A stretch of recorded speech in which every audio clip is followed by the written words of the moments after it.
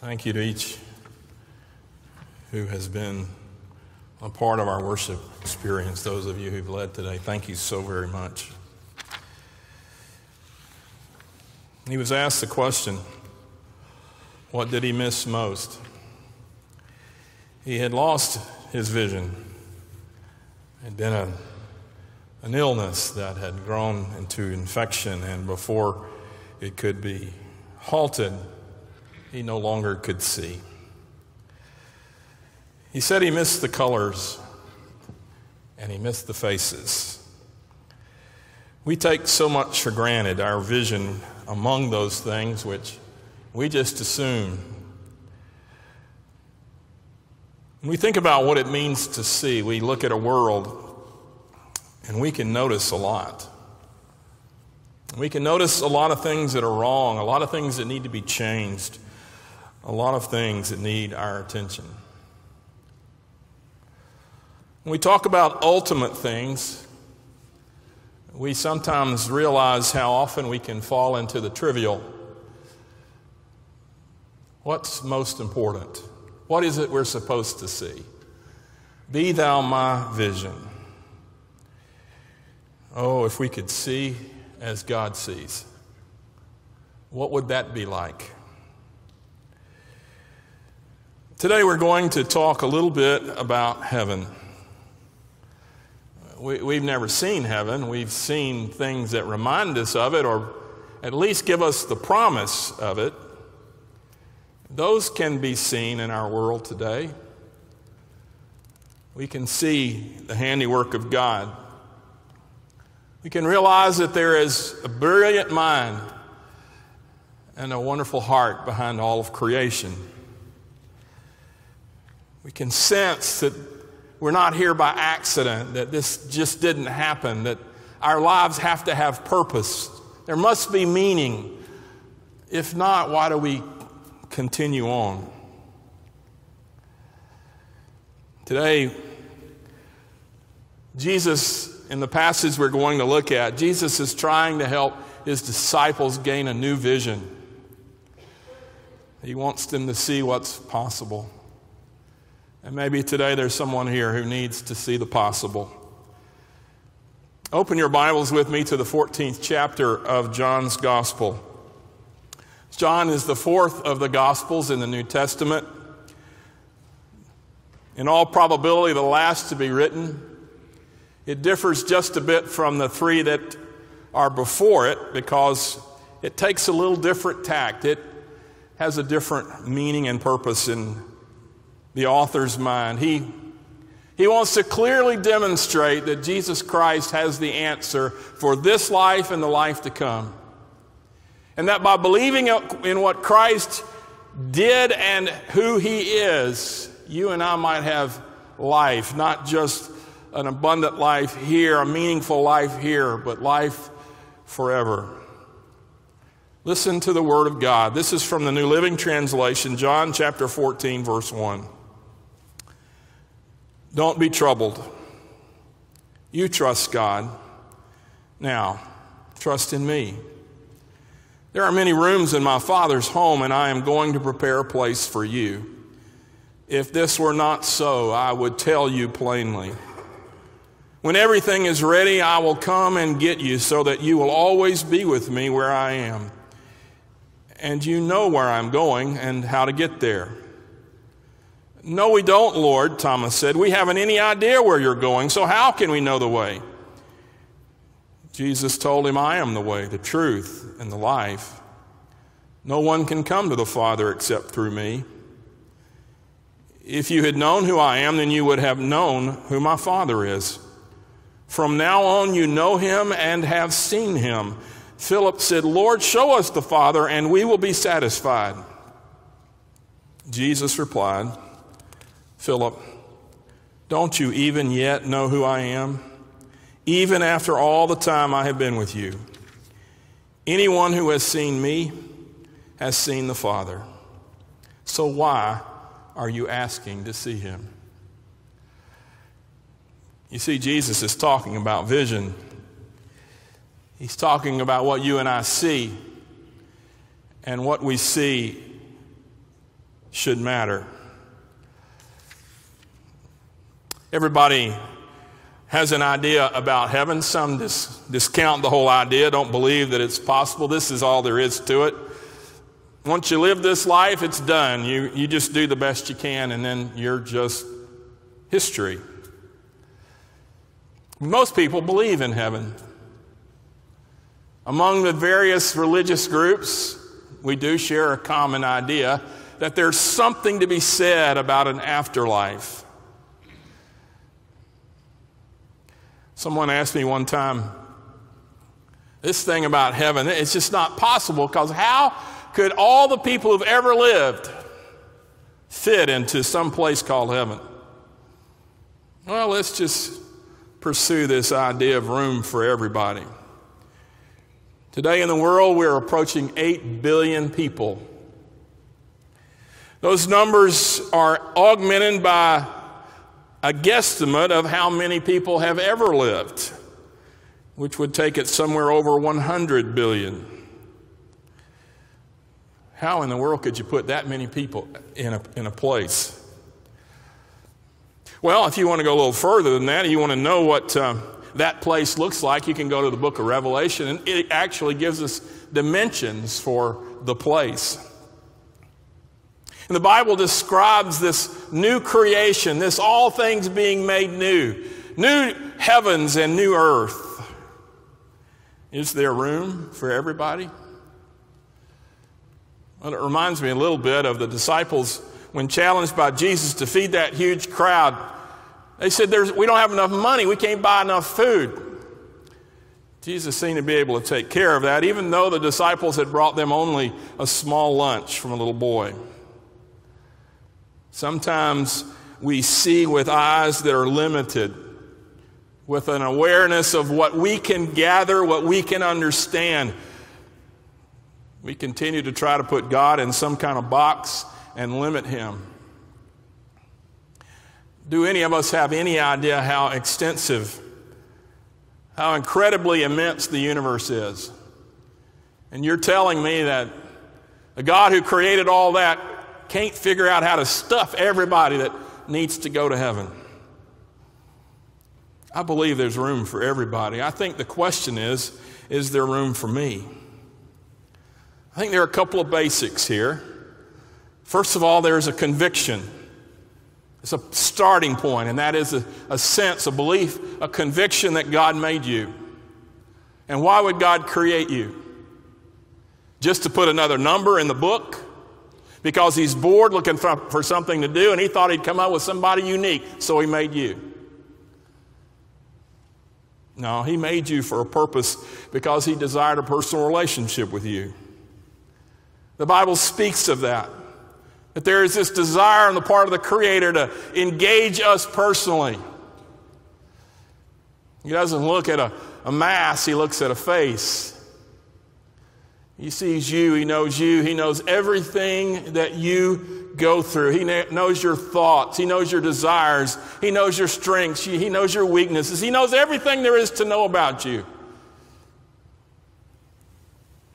The thing that tempers his knowledge is his incredible love for you. A love that was demonstrated in the gift of his own Son. Not just to come and live among us and show us how it's done. He went far beyond that. God sent his Son to die.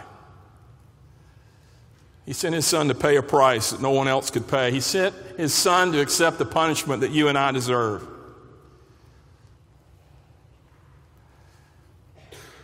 He didn't stop there. He made provision for you to live with him forever. Why Jesus? Surely there are other ways for this to be figured out. According to John 14, there isn't. Jesus himself said, I am the way. No one comes to the Father except through me. What does Jesus have to do with this? Well, let's back up a minute and just revisit some of the words that Jesus spoke that night. Remember, he's on his way to the cross. This is not just another lesson. This is not just another time with the boys. He's about to go to Calvary. He's about to experience an agonizing, brutal death. His concern, as we see here in this 14th chapter of John, is not for himself. Oh, what's going to happen to me? His concern is for those 11 men in that room. Now, to put this in proper context, these guys are confused. They're scared. They're not certain what's going on. Do you know that over 25 times in the Gospel of John, Jesus has told them about eternal life? He's told them about heaven. He's told them about what he's going to be doing to see to it that they have a way to get there. They're still confused. Thomas shows this in his question. Jesus has already told them. Have you ever had to tell somebody something more than once? If you're a parent, once, twice, 3 times, you're just getting started, right? Teachers and preachers, they get this too. Jesus has told these guys what to expect. He said it publicly on more than 3 occasions. He's told everybody this is what's going to happen. It still didn't sink in. These guys are confused. They're not sure what to make of all this. And Jesus says, don't let your hearts be troubled. You can trust God. You can also trust me. You believe that? Now, who is he talking to?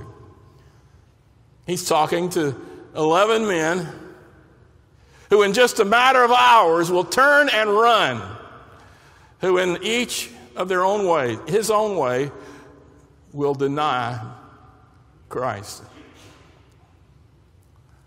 These are not guys who just kind of suck it up and think, well, I can take this on. No, they don't do that. They run.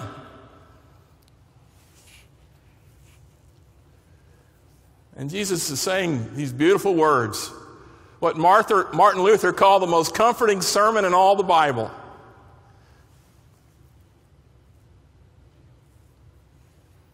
And they will desert him. Do not be troubled. Don't let your heart fail you. You believe in God. Believe also in me. Now, why would they do that? Why would they believe in Jesus? Why would you believe in Jesus? I mean, after all, can't you just be good? Try not to do the bad stuff, and when it's all said and done, your good's going to be better than your bad. And surely you'll get a break because you've tried. You're a good person. There's only one problem with that. None of us can be that good. We can't overcome the fact that we've been affected by sin, the sin that entered the world and marred beautiful creation, opened the door for death and sickness and evil, created a chasm between a holy God and sinful humanity. Sin took something that was beautiful and made it ugly. And the chasm existed. And the folks over here on this side, humanity, they couldn't figure a way to get across the chasm because they couldn't build a bridge based on their deeds, their performance, their goodness. For all has sinned and come short of the glory of God. The best we could do is reach part way, but then we would fall. So how are you going to bridge the chasm? If our best efforts fall short, how do you bridge the gap? The only way to do it was through someone who wasn't affected, tainted, contaminated, polluted by sin.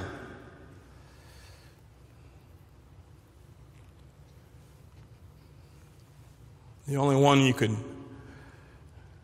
describe that way, the only one who measures up, the only one who fits that job description is the one who lived without sin. The Bible teaches that that person was Jesus himself, the Son of God, his Father sent to us. Jesus was on mission. He had a vision, his Father's vision. He continually stayed in touch with his Father to make sure his vision was clear. And there were so many distractions and so many temptations and so many moments when he could have swayed. He could have gotten off mission, but he stayed on course. Luke chapter 9, it says, Jesus set his face resolutely toward Jerusalem. He'd been to Jerusalem before. Why was that one so important? Why did he resolutely set his face to Jerusalem? Because he was on mission. He had a vision for what his Father wanted him to do, and he was not going to be stopped. Your eternity, my eternity, every person you've ever known, their eternity, dependent on his staying on mission, his completing the vision. So he became the sacrifice. With all of the power at his command, all the authority that had been granted to him.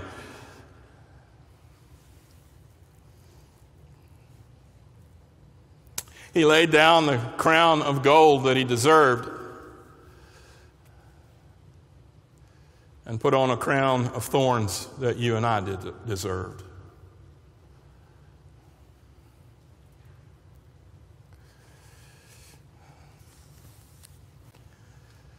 You know, part of our problem is that sometimes we're just not honest with ourselves.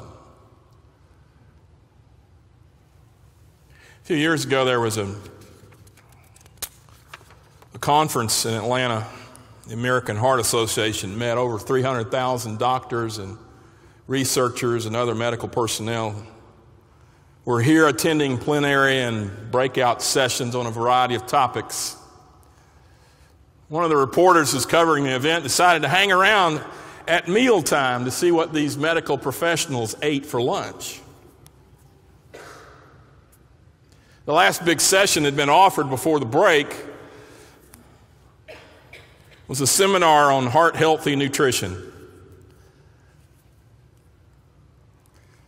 So the reporter noticed that the attendees were at the restaurants around the convention center eating the same kind of artery-clogging food that the seminar had preached against. The reporter approached the cardiologist and asked, "Aren't you concerned that your bad eating habits will be a bad example?" The doctor replied, "Oh, not me. I took my name badge off."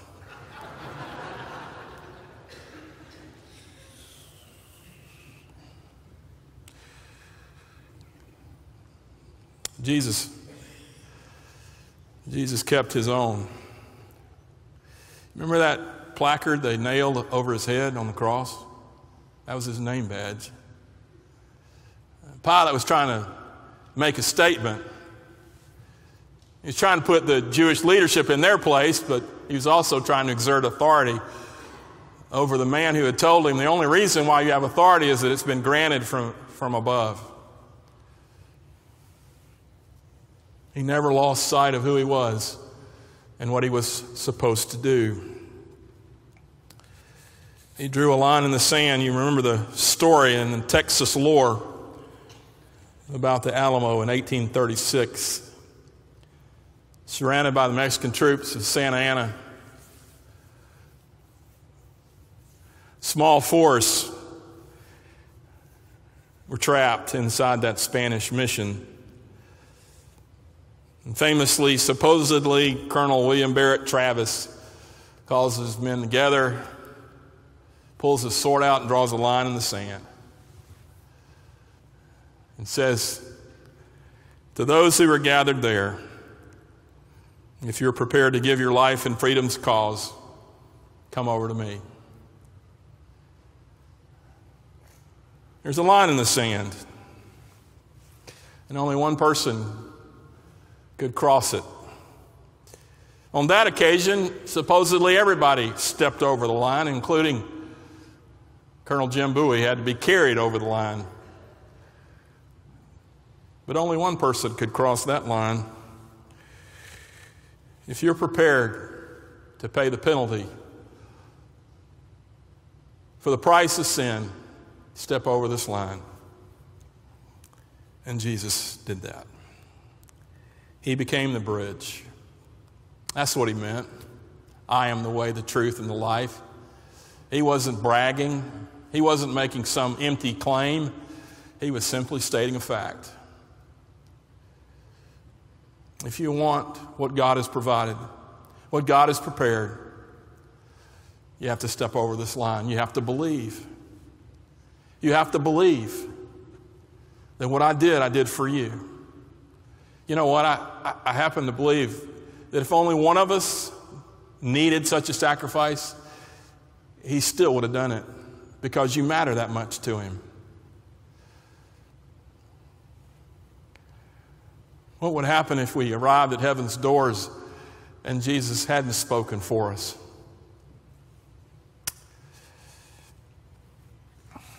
Some of you may remember the stories about one of the great American evangelists, D.L. Moody, Dwight Moody. He was scheduled to appear in London at one of the important churches of the city. A little boy named Jeffrey lived in the slums of London. He spent his days begging for food, stealing food, searching through trash cans, doing anything he could just to try to survive. Well, he saw a poster, handbill, in the garbage. And on the handbill were some pictures.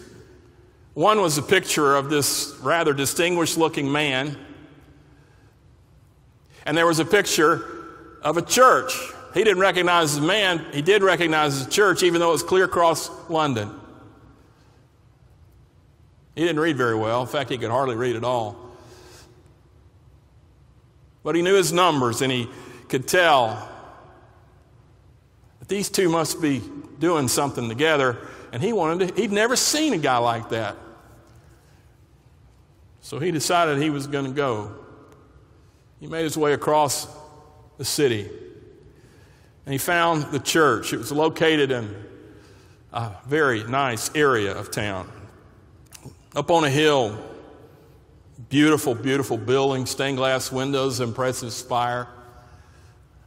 The little boy said, I'm going to go in there. I'm going to hear that guy. And he made his way up to the door. And just as he reached out for the handle on this massive wooden door, somebody grabbed him. It was a doorman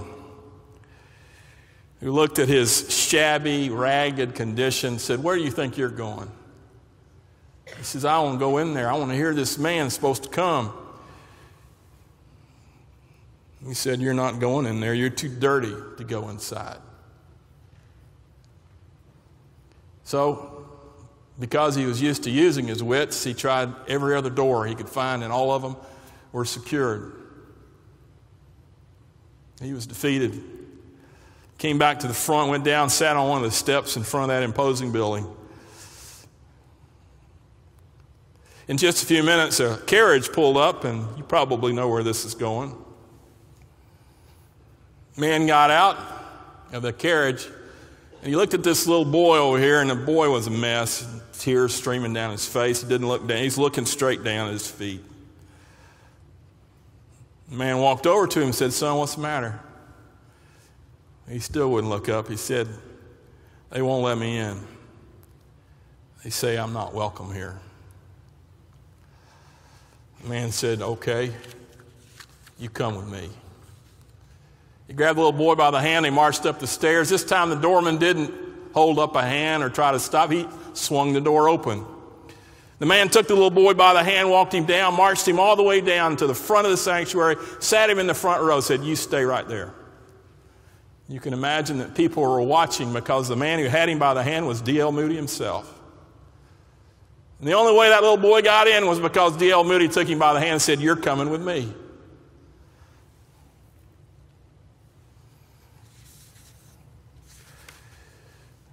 If we're really honest with ourselves, there's no way we get in that door. We're just too dirty. We're just too dirty right here. Sin's done that to you and to me. How in the world will we have any hope? Because the hand that takes ours is the hand that bears the wounds, the scars, and the sacrifice He paid at the cross. And He takes us by the hand because He's already prepared a room for you. It's got your name on it. There's a place for you in the Father's house. There's room for you because of the love that God has for you, demonstrated by His Son, who wouldn't dare think of heaven without you. And He said, I am the way, the truth, and the life. And you can come to the Father. Come along with me. How about it? You say that's old news. I settled that a long time ago. Well, let me ask you, if you went to a sumptuous feast in the nicest of quarters, and the food there on the buffet tables were just about to break the tables because of the plenty that's there, the abundance of the feast, and you look around and you're the only one there, that'd be kind of a waste. I mean, you'd get filled, but what about all the other people who could enjoy this? Isn't there somebody you know who ought to come to the feast? Isn't there someone who needs to hear perhaps from you? A friend, a family member, a colleague, a classmate? I want to tell you about the guy who took me by the hand and said I could go with him. When's the last time you told somebody about Jesus? When's the last time you told them what could happen if they would take His hand? Isn't it time we had that kind of vision? Isn't it time we had that kind of heart? Let's bow together and pray.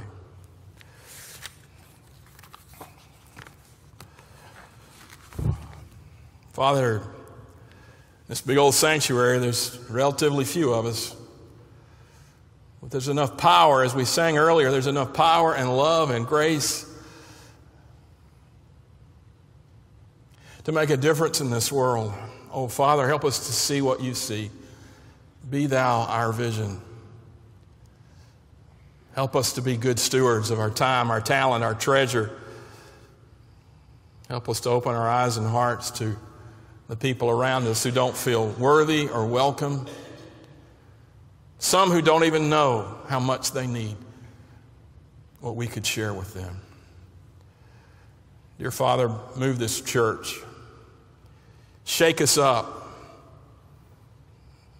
Help us to move past our comfort and complacency to realize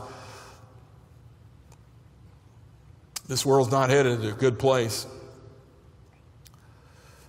But we have light that needs to be shared in the darkness. And that light is not something we produce. It's the reflection of Your love in us and through us. Oh, God, use us. Help us as we're faithful. Clear up our vision. And help us do what You called us to do, what You created us to do. Be Your children who show others where we have found our love. Bless us, we pray, in Jesus' name. Amen. In these last few moments, I ask you to consider how glorious heaven will be. I don't know if you're ready to go today, but one of these days, your time, my time will come. Before that time comes, I think you and I know we have work to do. Build up the kingdom of God. The place we start's right here at Wieuca. Perhaps today you came in here and maybe you've been visiting for a while. You're thinking about, well, maybe this is the place. Maybe I can put my life here and serve God and reach out to others. We give an invitation at our church. We invite you to come and be a part of what God's doing here. Perhaps the most important decision has yet to be made in your life, and that is, what are you going to do with Christ? He's already proven how He feels about you. Now you get to prove how you feel about Him. We're going to sing a song. I'm going to be right here at the front. If you have a decision you're making or thinking about praying over, I'd be glad to talk to you about it. Maybe today is the time for you to pray for somebody that's in your neighborhood or office or or school, whatever it might be, there's somebody that needs you to take more of an interest in them because they need to hear about heaven. We're going to sing a great hymn of heaven, hymn number 524, We're Marching to Zion. Let's sing it with some power here. Come and stand with me, join me here at the front if you would. Let's continue to worship.